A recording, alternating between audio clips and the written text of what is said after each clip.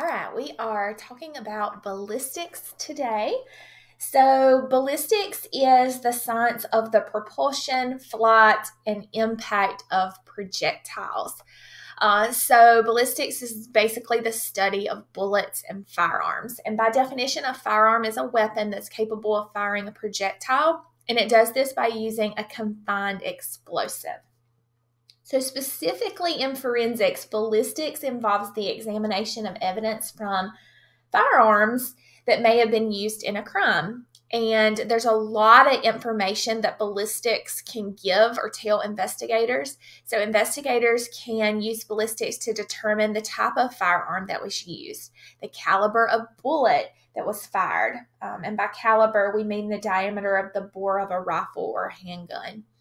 The number of bullets that was fired, where a shooter was standing when they fired a weapon, the angle of impact from shooter to victim, if the firearm was used in a previous crime, and there's others that aren't listed here, but these are the major points of ballistics. So you need to know that modern firearms are classified in two ways. So we have handguns and we have long guns. And so you need to know sort of the difference between the two. So generally, long guns are designed to be held by both hands and braced against the shoulder, whereas handguns can be fired with a single hand. So your handguns include things like pistols and revolvers. Long guns are going to include rifles and shotguns, and you can further classify these. But for our purposes for this class, just what you see on the screen is all you need to know.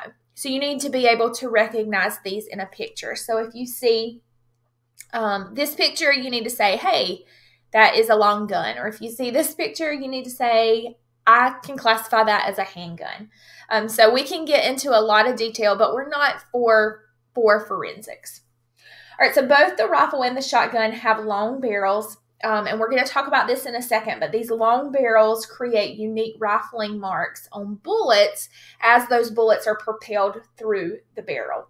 Now, handguns, and by handguns I mean pistols and revolvers, they're going to have shorter barrels, but these barrels, although they're short, also create unique rifling patterns on bullets. And so that's part of the lesson today. We're going to talk about how that makes bullets unique and how that has a huge impact on ballistics.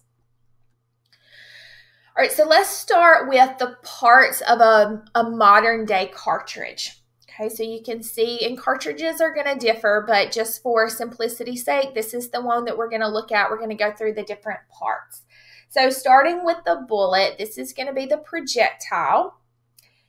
And then you have the case, which basically just holds all the parts together. And then you have the gunpowder.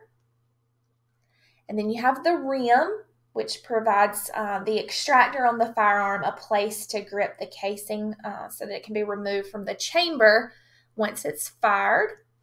And then you have the number 5 here is the primer, and that's going to ignite the propellant.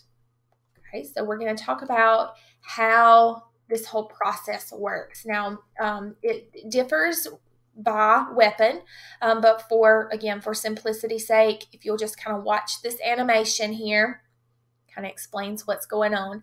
So basically the trigger's pulled, the firing pin, which is back here on the back, is going to hit the base of the cartridge.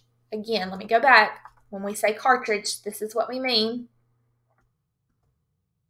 It's going to hit the base of the cartridge. It's going to ignite the gunpowder that's inside the bullet.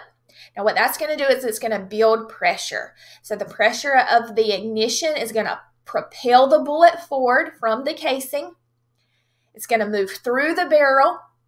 As it does that, it's going to create what's called rifling. We'll talk about that in just a second. And then your casing is ejected.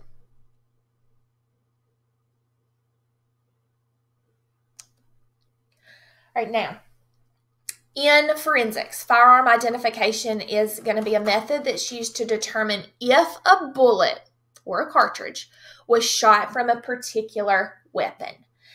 So every weapon is going to leave its own unique, reproducible markings on a bullet and on the cartridge that it was fired from. So that's regardless of gun type, style, manufacturer, all of those things. So you can think of it as a ballistics fingerprint.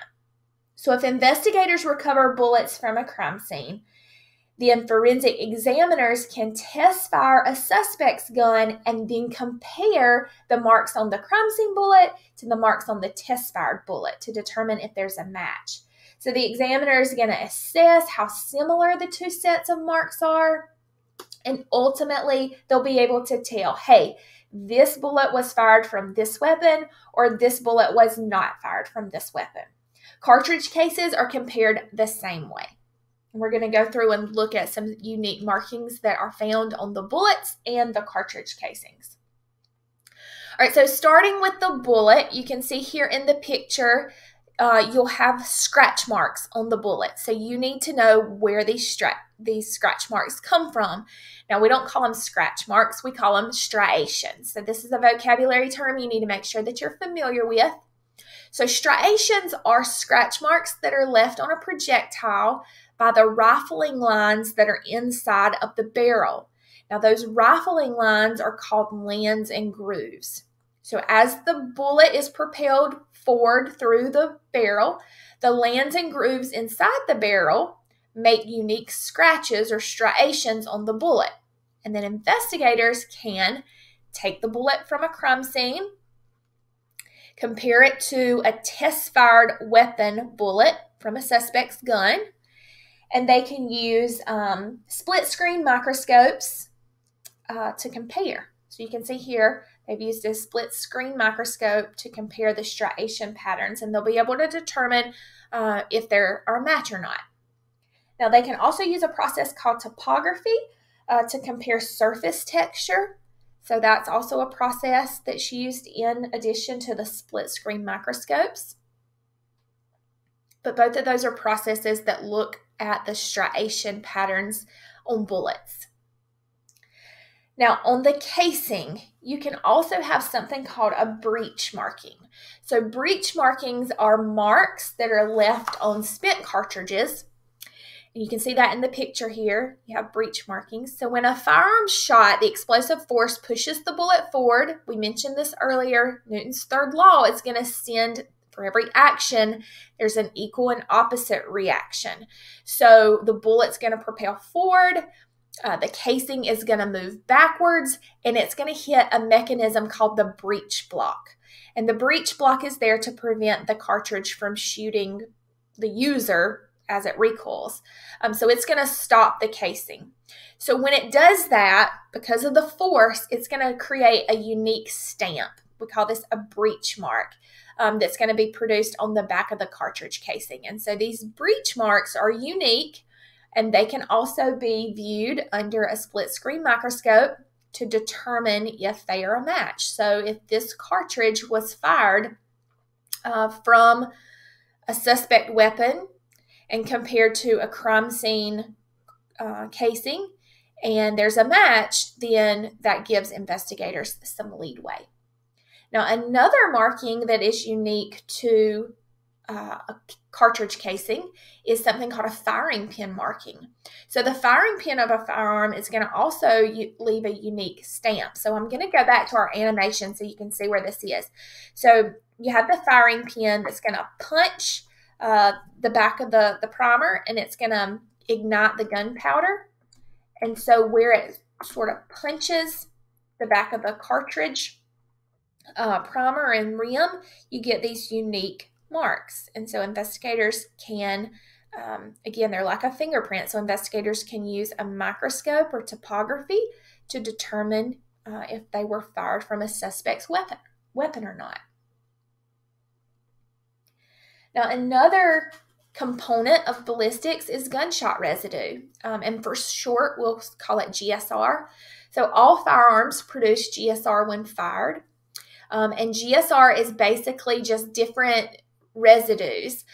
So smoke, particles, unburned powder, nitrates. And so gunshot residue, these nitrates stick to a person when they fire a weapon, and there are tests that investigators can use to test for gunshot residue.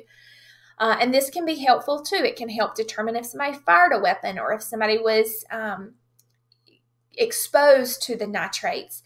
Maybe they were in the same place when a weapon was fired. The amount of GSR is also going to be helpful to investigators. So if they are determining, if they identify GSR, their investigators know that the amount of GSR is going to decrease as the distance between the firearm and the victim increases, and vice versa. Gunshot residue is going to increase as the distance between the firearm and the victim decreases.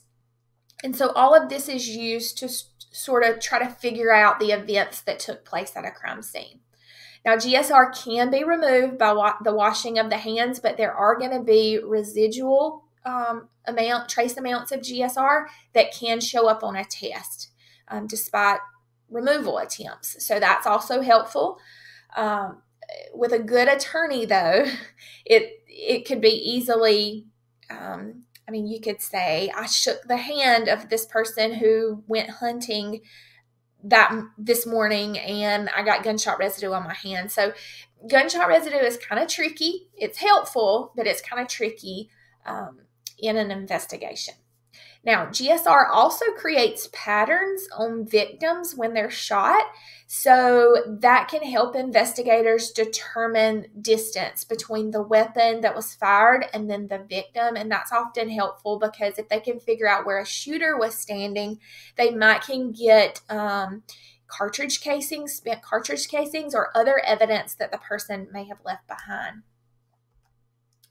Trajectory is also used. So this is the physics of firearms and bullets and projectiles. So investigators they're able to calculate the bullet's path or trajectory. If you have watched any sort of documentary over the JFK assassination, then they for many years have used trajectory to try to figure out exactly where the person was shooting when they shot JFK. So this requires investigators to understand a lot of different things, how a bullet behaves once it leaves a weapon. There are so many factors that must be accounted for when trying to determine the trajectory of a bullet.